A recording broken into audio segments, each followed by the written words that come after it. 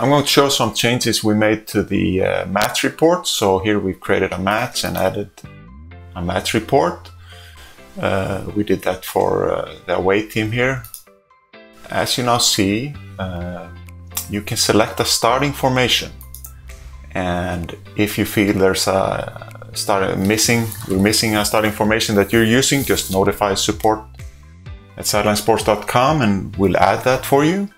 But when you select a starting formation and you select your players and add their numbers and positions, you will see the starting formation here.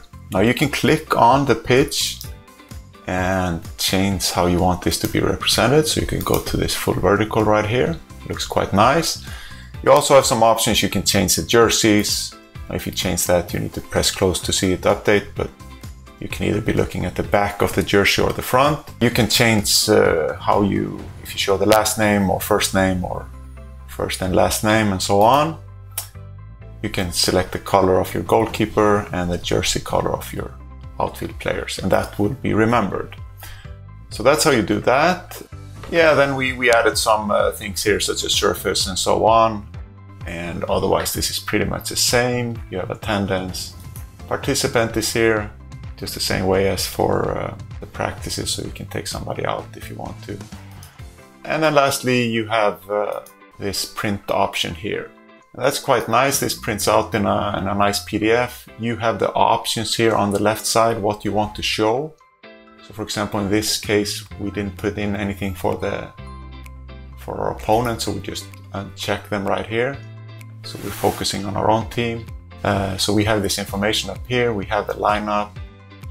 And we can check some things we want to have here on in the table.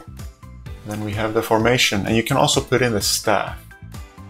So let's take a look at that. We'll just close this here.